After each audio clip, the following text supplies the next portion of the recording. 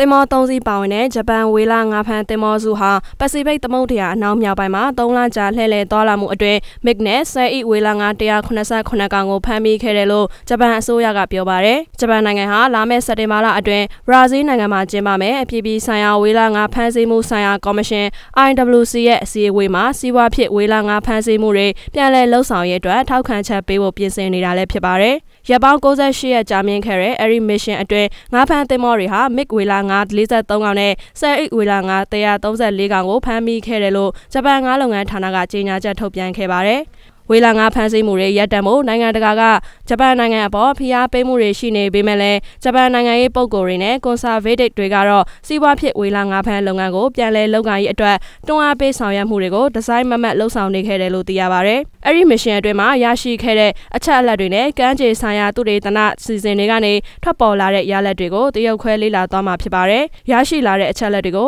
IWC ရဲ့သိပ္ပံပညာရပ်ဆိုင်ရာကော်မတီကိုတင်သွင်းသွားမှာဖြစ်တယ်လို့ဂျပန်ငါးလုပ်ငန်းဌာနကကြေညာချက်ထုတ်ပြန်ခဲ့ပါတယ်။ဒါ့အပြင်အဲဒီလိုလှုပ်ဆောင်ခြင်းအဖြစ်ဝေလာငါးနဲ့လပိုင်းတို့လိုပင်လယ်နေနိုးတိုက်တဝါတွေကိုထိမ့်သိမ်းဆောက်ရှောက်ရေးနဲ့စီမံခန့်ခွဲရေးနဲ့ပတ်သက်ပြီးသိပ္ပံနည်းကျနားလည်သိရှိနိုင်စွမ်းကိုမြင့်တင်နိုင်မှာဖြစ်တယ်လို့လည်းအဲဒီကြေညာချက်မှာပါရှိပါတယ်။အဲဒီမစ်ရှင်ဟာဝေလာငါးရဲ့အစာစားသောက်ပုံဇီဝဗေဒနဲ့အကောင်ရေပေါ်လေ့လာမှုတွေပြုလုပ်နေတဲ့12နှစ်ကြာ project ရဲ့တစ်စိတ်တစ်ပိုင်းလည်းဖြစ်ပါတယ်။ project ရဲ့ရည်ရွယ်ချက်ကတော့တချို့ဝေလာငါးမျိုးစိတ်တွေဟာမျိုးသုံးတော့မဲ့အခြေအနေမှာမရှိကြောင်းနဲ့စီးပွားဖြစ်ဖမ်းယူမှုတွေလှုပ်ဆောင်နိုင်ကြောင်းကိုအထောက်အထားပြသဖို့ပဲဖြစ်တယ်လို့သိရပါတယ်။ဂျပန်နိုင်ငံဟာဝေလာငါးဖမ်းဆီးမှုကိုတရားဝင်ဆိုင်းငံ့ဖို့လက်မှတ်ရေးထိုးထားတဲ့နိုင်ငံဖြစ်ပေမဲ့လည်းသိပ္ပံနည်းကျသုတေသနလှုပ်ဆောင်နေတယ်လို့ခေါင်းစဉ်တက်ပြီးဝေလာငါးတွေကိုဖမ်းဆီးတပ်ဖြတ်နေတာဖြစ်တယ်လို့သိရပါတယ်။